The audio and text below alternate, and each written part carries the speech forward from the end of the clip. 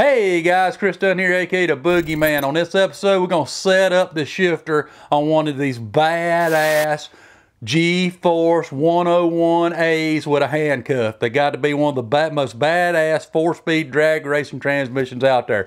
We're gonna show you how to set up the shifter today, which is very tricky. In fact, if you're in the car, it's a two-man setup typically, and out of the car, it's pretty easy. There's some tricks I like to do to it. You're gonna laugh, but I take a ratchet strap, and the first thing you got to do is we're gonna go first gear first. So we're gonna go ahead and get it in first. There it is, it's in first gear. What you're trying to do here, and let me see if I can't grab up a boogie slider and a dog ring here, an old dog ring, and see if I can't show you. I'll find one in a minute, people. Here we go.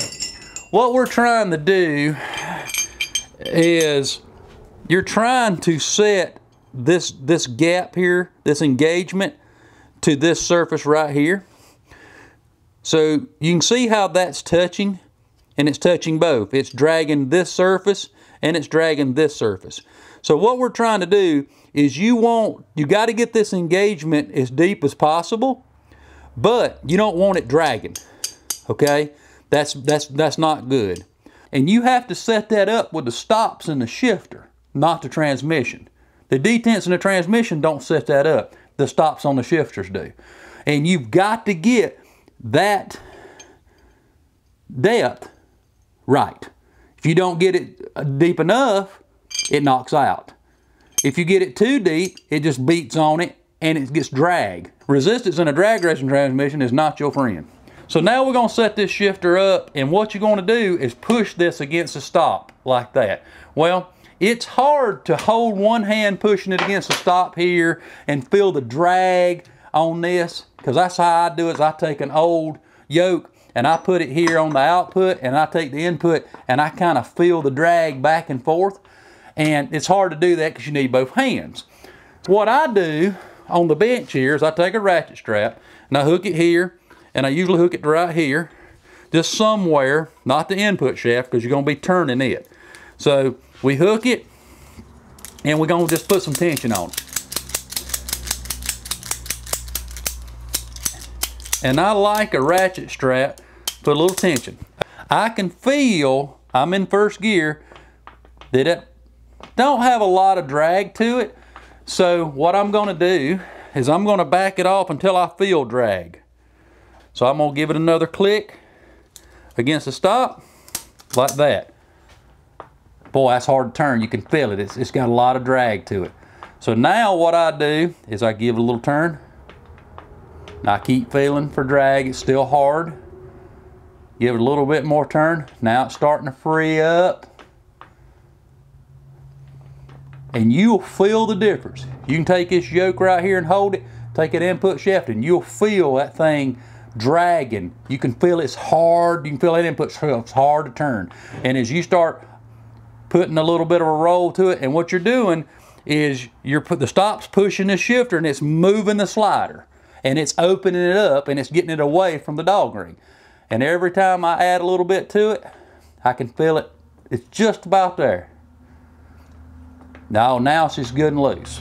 All right, right when you feel where it's good and loose, like that right there, you can just feel.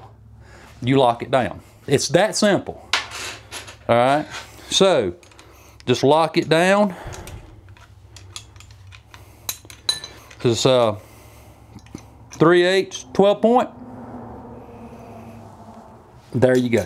All right, now I go to second gear next. Okay, now what I do on second gear, which is a straight back, turn it, get it in.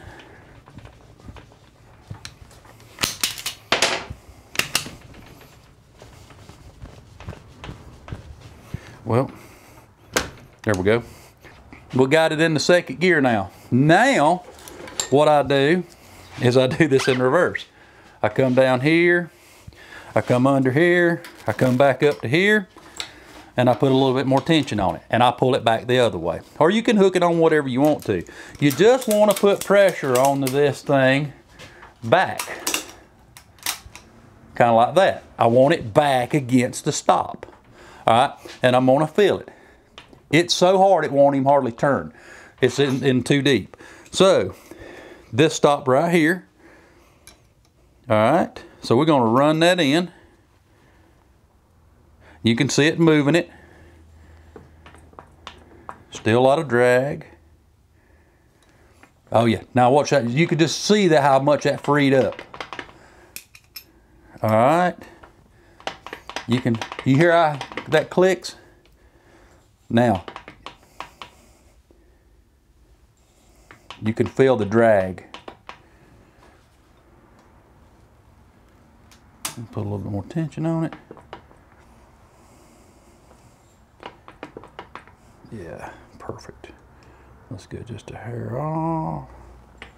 Oh, that's perfect. Okay, so we're gonna lock that down. So you get the gist of what we're doing here. We're going through here, basically, and you're setting the slider depth into the dog ring with the stops of the shifter. And that's just what you gotta do, okay? And you're gonna walk through this process all the way from, you know, third on into fourth. Of course, third goes forward. So let's lock it right there. Now we're in third. That works just like first. So we'll hook it again. And you can use whatever you want to use. You might use a bungee cord. I don't really see how, because you really kind of need some pressure on it. I think a ratchet strap just works awesome. You can put a little bit on it. You ain't got to go crazy. There we go. And when I'm drag racing like everybody else, I keep this pushed against the stop. You don't have to think about it. So you're, you know, stop, stop, stop. You're against the stop. That actually feels pretty good. So we want it to drag. So what we're gonna do is we're gonna go back here and we're gonna loosen this up and we're gonna keep putting some tension on it. Yep, there's a drag until we feel drag. Because the reason we're doing that is no more than you'll get a feel for this.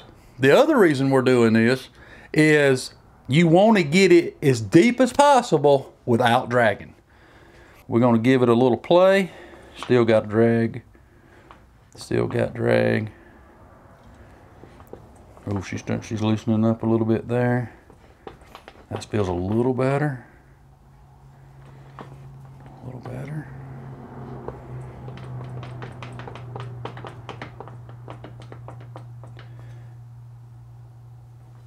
That's her. See, what I'm doing is taking in the input shaft and the yoke and I'm spinning them against each other like this. And I can just feel that drag just as sweet as I can be. That's perfect.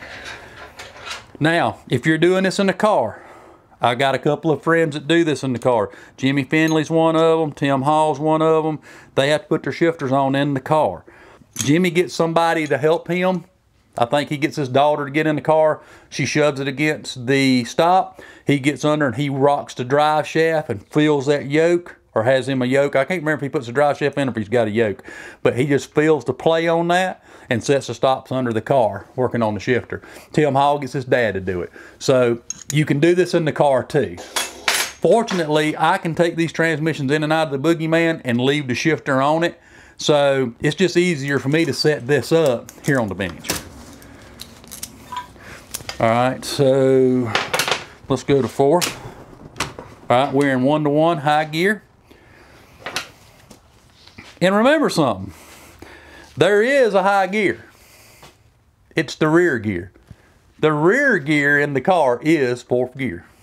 So a lot of people think, well, you don't have a fourth gear. Well, you do. Fourth gear just ain't changed in the transmission, it's actually changed in the rear end.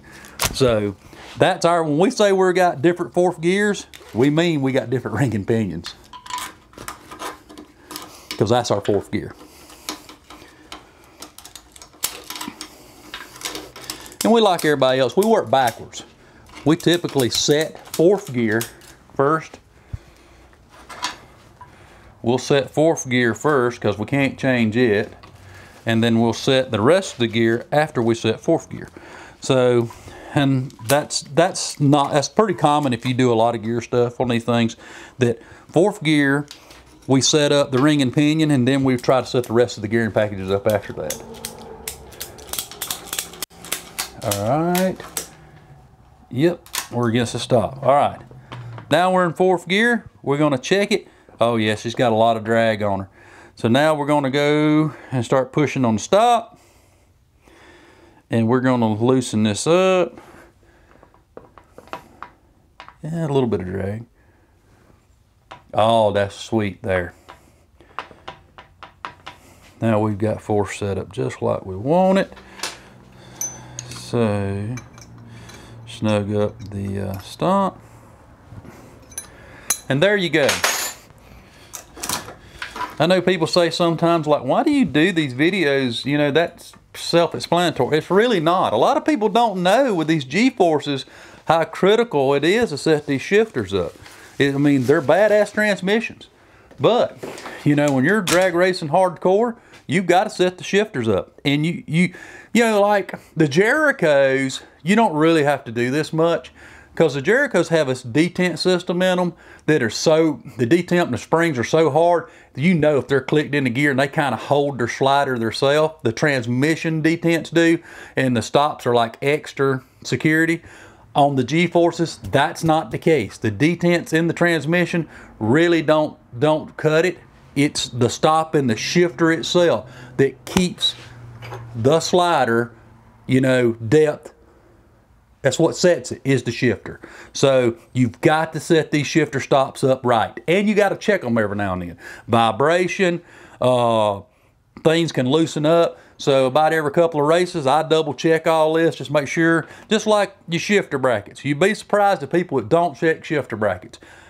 I check this shifter bracket after every race and stick a wrench on it, make sure it's tightened up. I literally can have this thing loosen up. Vibrations will make these brackets loosen up. So you need to always check after every race to make sure your shifter bracket is tight. Because when it ain't tight, number one, that is you lagging and shifting because everything's moving.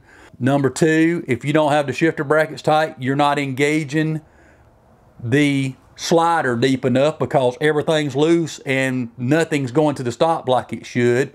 Maintenance on these brackets is crucial. All right, guys, so we walked you through how to set up a shifter. If I missed something or you didn't quite understand me, ask me in the comments, send me a message through Facebook or whatever you want to do, and I'll do what I can to answer and get back to you as promptly as possible.